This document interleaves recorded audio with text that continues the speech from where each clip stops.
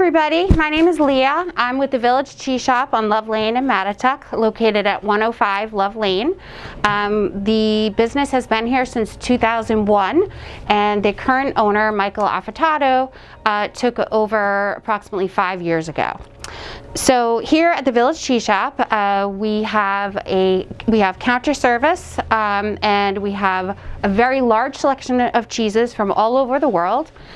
We also offer lots of different types of charcuterie meats, Sopressata, smoked salmon that we can slice for you at your request. Today we thought it would be fun to show you how we make one of our holiday platters. So the Cutjog New Suffolk Library has come to videotape us, or I guess that's maybe an old-fashioned word, videotape, record us to show you how we make one of our holiday platters here. So this holiday season, we are offering 2 types of platters to our customers, as well as custom platters, which are available year-round. So we name them, and the smaller one is available. It's called the Yuletide, and the larger one, which feeds approximately 7 to 10 people, and then the Dickens feeds approximately 12 to 15 people. So we thought it'd be fun to make the larger one. So one of the first things we do is make sure we have some grapes. Grapes and cheese, they're just a perfect match, perfect pair together, and it helps create some visual focus to the platter and some dimension. So I'm going to put these guys over here. Sometimes we use green, sometimes we use purple, really depending on what looks good at the store. And then we are going to put on 1, 2, 3, 4, 5 cheeses. The cheeses that we select are typically a nice variety and range of types of milk and types of cheese. There's so many different types of cheeses out there. We've got Goudas, cheddars, bries, pecorinos, parmesans. So we try on the platters to put crowd-pleasing cheeses that are interesting, but definitely not boring. We want to create some interest and at least have them having our customers try some new cheeses as well to expand their palate. So one of the items that we're doing this year for the holiday season, which we did for Thanksgiving, and it was such a success that we decided that we'll do it for Christmas this year, is we decided to make some 1970s cheese balls, a twist on them at least. So we have Raven that is in charge of making the cheese balls, and she has about 3 different kinds that she makes, but typically they're covered in dried fruits, herbs, and then it's made from goat cheese. We mix a little bit of cream cheese with it to make it more malleable, and then in the center we put a large dollop of either fig jam or a mango habanero jam, and then the outside we roll in dried nuts, herbs, and dried fruits. But it creates a visual interest, and they're just delicious. So that's one of the items that we'll be putting on the platter today. This particular one is a goat cheese ball. In the interior is a pear apple cinnamon jam covered with cranberries, dried cranberries. So we'll put that right in the center. Then we have here, this is called Honeybee Goat Gouda, and this cheese is made from 100% goat's milk, and it's from the Netherlands. So they're using Gouda cultures just like they would with like an aged cow's milk Gouda. However, the fact that it is a goat's milk cheese really creates a completely different flavor profile than the aged Goudas that most of us are accustomed to. So what we like to do very often is to keep the rinds because they're colorful and they give a little visual interest to the platter. And it also helps people if they get a platter like this and they want to get this cheese, they're going to recognize that rind. They'll say, oh yeah, that's the one, you know, because we do have a few different types of goat Gouda style cheeses. This particular one happens to be the honeybee goat Gouda, and it actually has a little touch of honey added to it. So, but the goat Goudas are interesting in the sense that they do have sort of a underlying sweetness to them and saltiness. So it's almost like a sweet and savory combination there. So being very careful not to cut my digit off.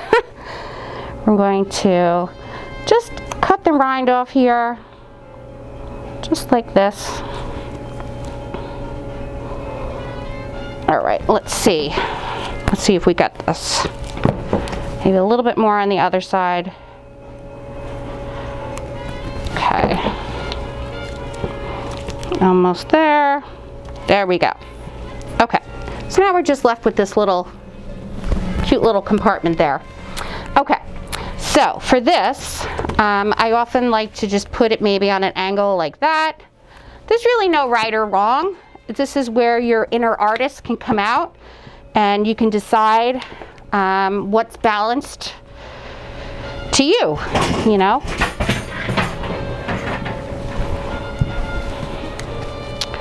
So I'm going to cube this up into smaller pieces, especially when you're, you know, we are dealing with holidays at a time when, you know, a lot of things are going on, and we don't want people hovering over the cheese platter. We want them to come, put it on their plate, and get away from the cheese platter.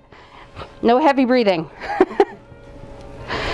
So in that sense, we do like to make it easy. People can, you know, everything's pretty much bite-sized pieces, you know. Cube these to little, tiny little squares.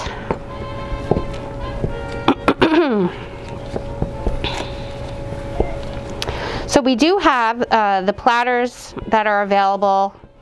They are available to order on the website. You can see pictures on the website.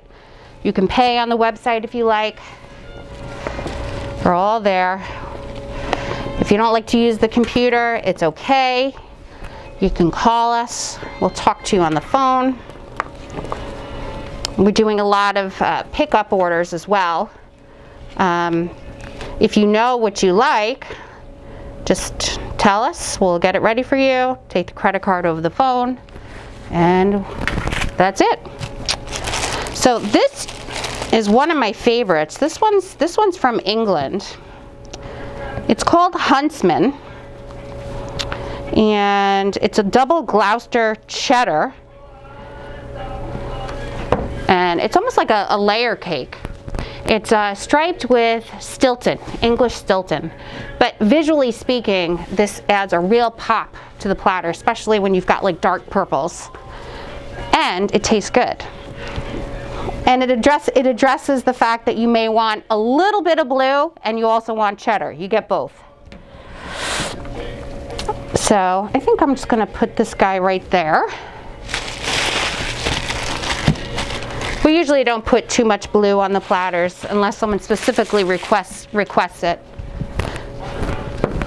Okay, this is another one of my favorites. This is the Rosemary Manchego. Manchego is from Spain. It's 100% cow's milk. This particular one has been aged approximately 8 to 9 months. So sheep's milk has the highest level of lipids compared to the other milks, which is probably why I like it the most. It's got a lot of flavor. So we're going to do the same thing here, because the rind of the Manchego with rosemary, I don't really like to cut the rind on the platters, because then the rosemary tends to get all over the place, tends to get on all the other cheeses. And we don't want rosemary on all the cheeses. We just want it on this one. And also too, it's got such a great texture. I think it's, you know, nice to keep it intact like that. Oops. We got a little crack here. It's no problem. Okay, so we are going to put the rosemary with Manchego there. And this time, instead of cutting it up, we're going to do a series of just putting the cheese to the side and just doing simple triangle wedges.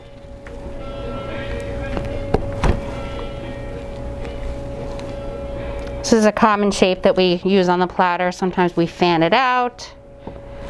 You know, it's easy for people to eat it like this. You can pick it up with your fingers.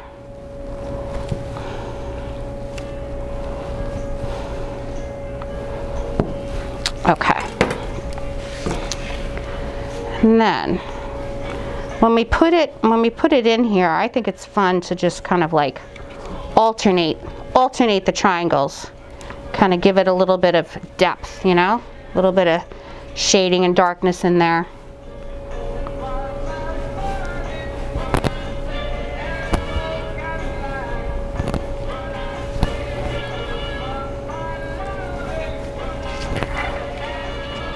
Let's fit this last guy in there. Okay. Okay. And then I think we're going to take a little bit of fresh rosemary. We usually always have some herbs within the shop just so that we can decorate the platters with them, especially at Christmas time. We love to put rosemary on there.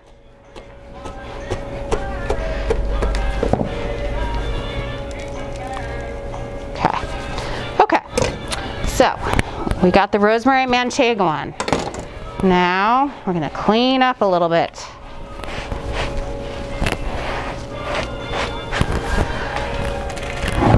Okay, so the next cheese that we are going to do is the Wensleydale with cranberry.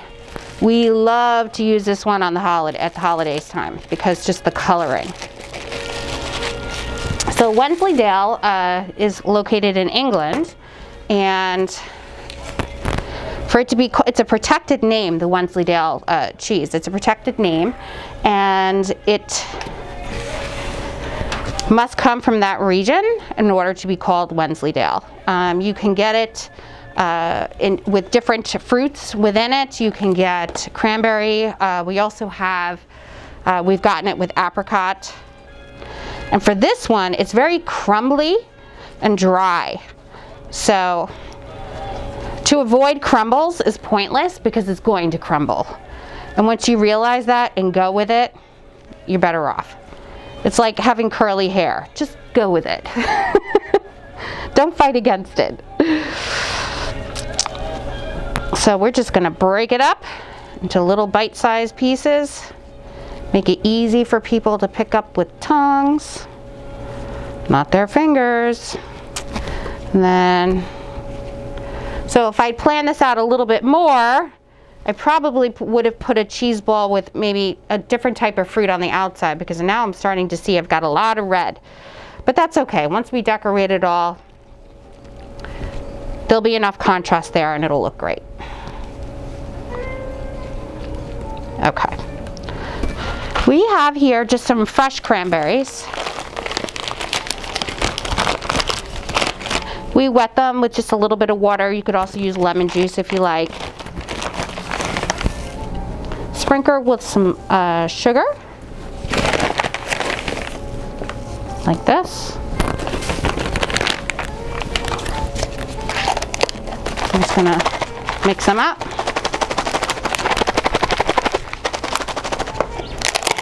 And it looks like beautiful snow-covered cranberries. So we can use that for a decoration. Now it's time to place some of the meat. So I'm just going to set this aside for a minute. We have a few different types of meat here. We have, first of all, let me look at my picture here. Okay. Here is Speck. Speck has It's actually from, Michael, you said it was from Italy, right? Speck? Yeah. So it's from northern Italy. It is from like the sort of the belly region, and it has a taste that kind of tastes like bacon. Yeah, it's like a less fatty bacon type of flavor. I like to roll this up, make little cigars out of it. And I think we're gonna put these guys maybe over here. It's a cured meat similar to, you know, prosciutto or serrano. We like to cut all of our meats very thin here.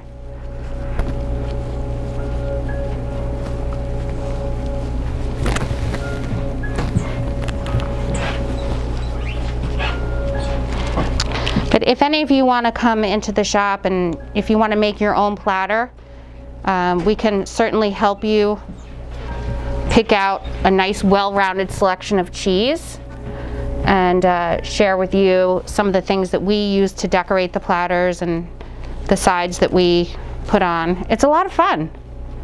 It's a lot of fun.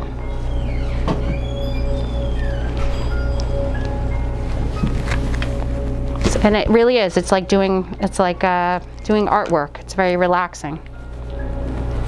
If you give yourself enough time to do it before your guests arrive. If you don't, then it's not relaxing.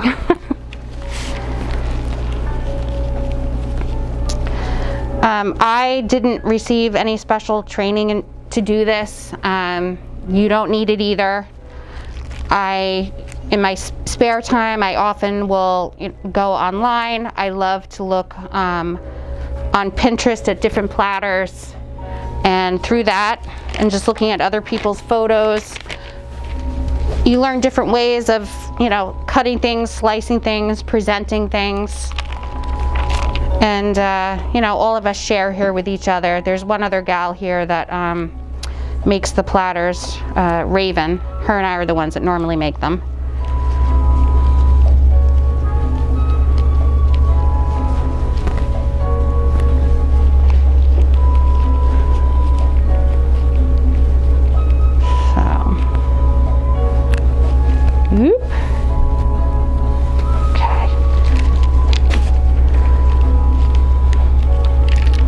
So we make a lot of platters, so we just have these, they're basically just balsam wood round platters. We have square ones as well, which are relatively inexpensive. At home, you probably would have a nicer platter that you could put it on. We very often will have customers bring us the platters that they would like us to put the meat and cheese on, and that's not a problem. We can certainly do that. There's some beautiful platters out there at Home Goods, or, you know.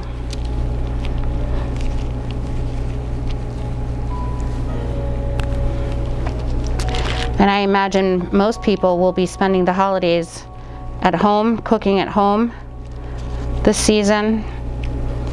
Maybe with less people, which on the bright side means that you can get some higher quality food to eat. You have more, you know, you have more of a budget to spend on food. All right, so I think we'll just leave those aside. All right, so the next one we are going to do is the Spanish chorizo. This comes in a log about yay long, this wide. It looks very spicy, but, you know, in my opinion, it's really not that spicy. But it gives a nice colorful pop. It is pork, just like the Speck is. So very often I'll just fold it like this. Just kind of layer it. You know, fluff it up a little bit. Make it look really bountiful.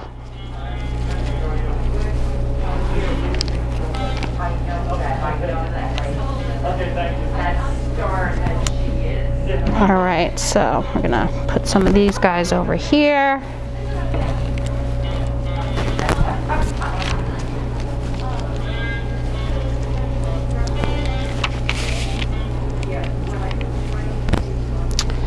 The pig is a very generous animal. We've got Serrano, we've got prosciutto, Sopressata, Speck. I think the only, oh, Iberico, we sell Iberico here, which is it's a black, specially bred pig that only eats acorns. That's a higher end meat that's similar to prosciutto, but drastically different. It's a very buttery, nutty, really quite delicious. The only beef that we have here that we sell is bresaola. Everything else is pork. All right, so we got that. All right, I think that's coming along. Okay, now we're gonna do the Sopressata. Okay, so the Sopressata is from Italy.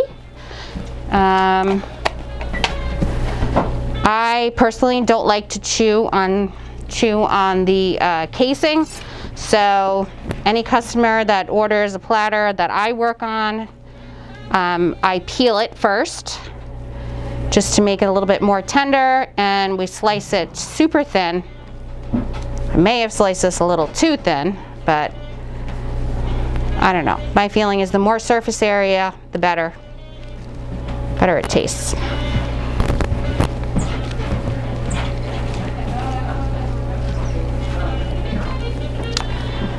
If you're kosher or you're a vegetarian, we can also make these platters either without meat or without pork. We'll just bump up the volume of cheese and other side items, or maybe throw in some crackers or fresh baguette.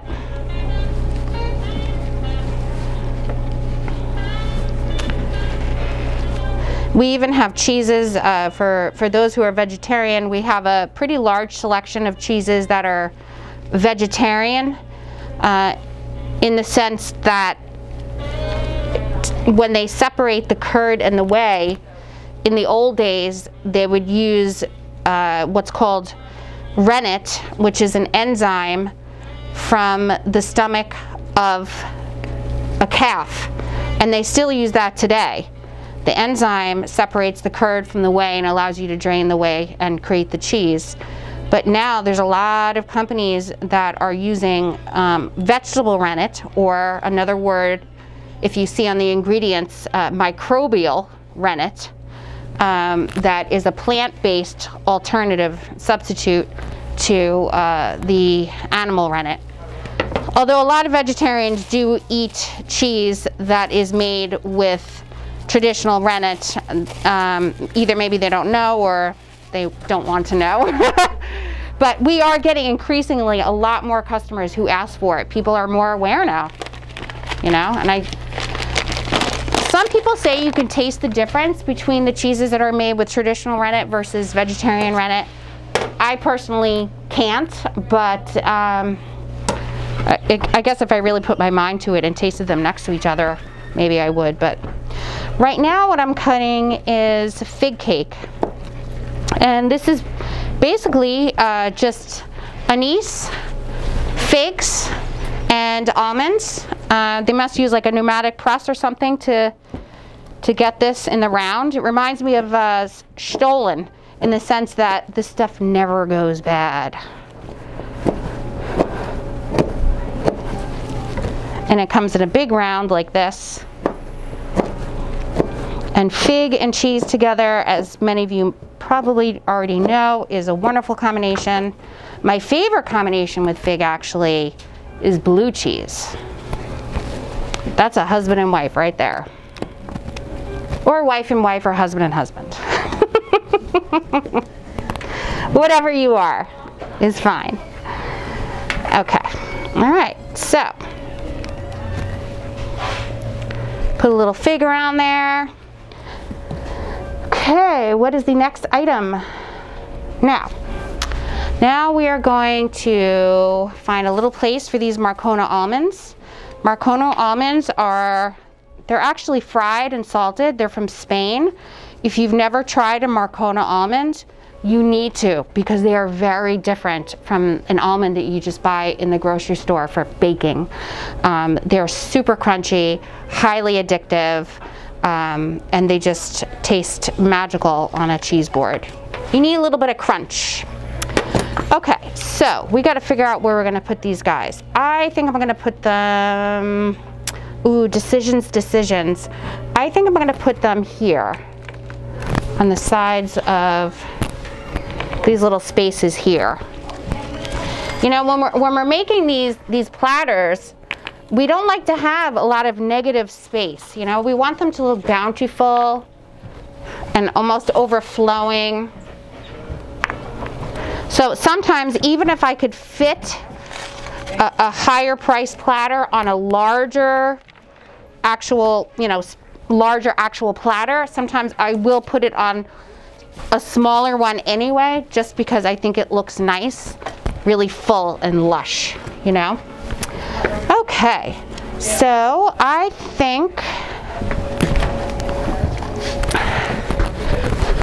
so typically on our platters we include some kind of jam. We need to have something sweet. So we either use a mango habanero jam or we'll use a fig jam. I think for this one I'm going to use the mango habanero because we already have a lot of fig going on here. So I'm going to put the jam right here. Actually, maybe I should put it there. No, I think I'm going to put it there.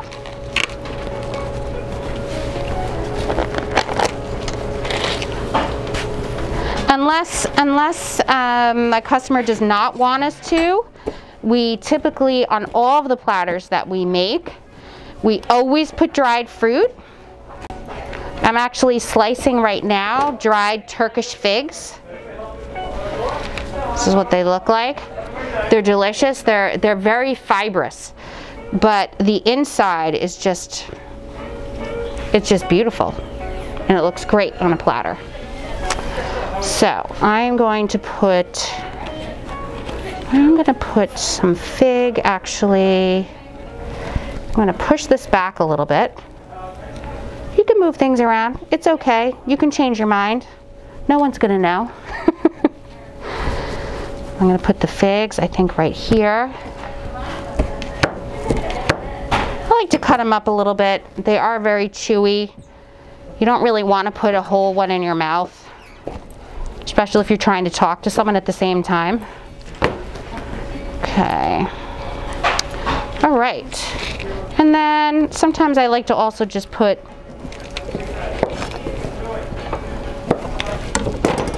I like to have them whole like this, just because they look very nice whole, or at least cut in half like that.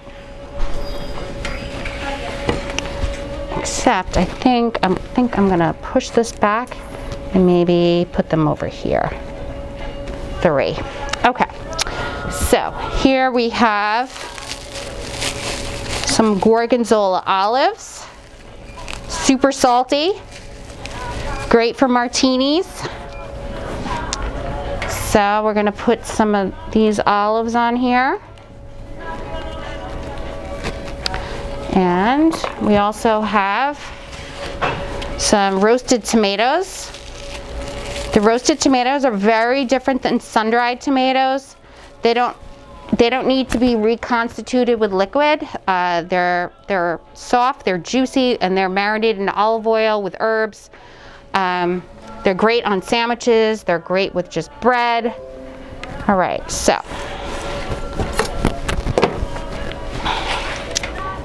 All right, so we just need to find a spot for this, which may be a challenge.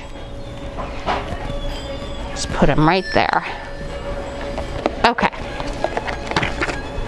Okay, now we have Cornichons. These are just little pickles. They're called Cornichons. They're from France. So we typically put those on all of our platters as well. I think I'm going to put this, I'm going to put the cornichons by the meat.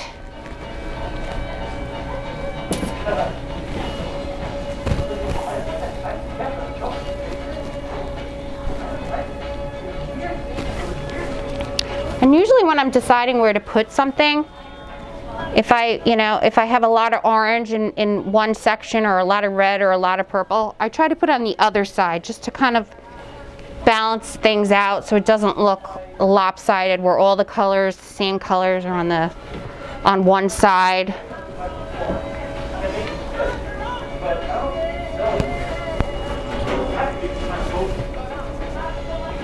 Okay. What else do we have? Okay, so now we have some dried Turkish apricots. Very sweet. It's like nature's candy. That's what we call it, nature's candy.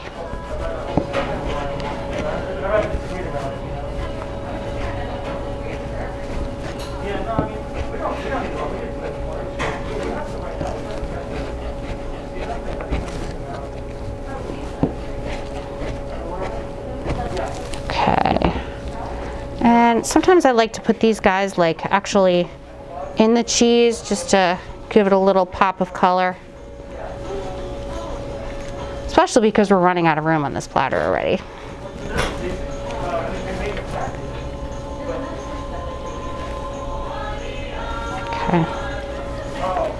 Okay, so then the final thing that we need to do, well actually not the final, but almost the final thing, is we got to find a little place for these cranberries. Which I don't expect people are really going to eat, but visually they are very pretty. So we just need to find a little section here for those. I think I'm actually going to put them here.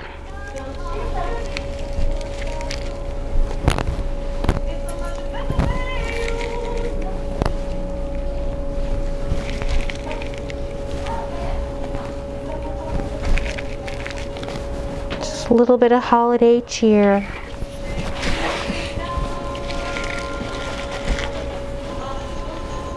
Maybe put some over here in the corner.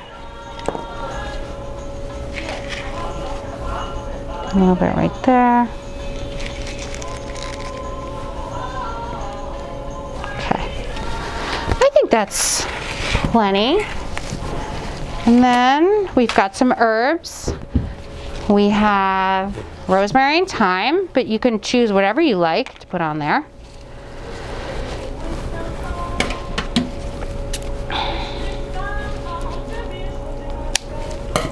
So I feel like the green will look nice against the red purple of the grape.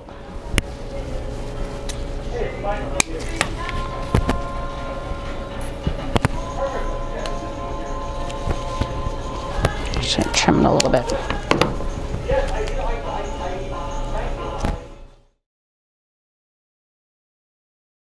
Je vous souhaite des bonnes fêtes de la part of the Village Cheese Shop on Love Lane.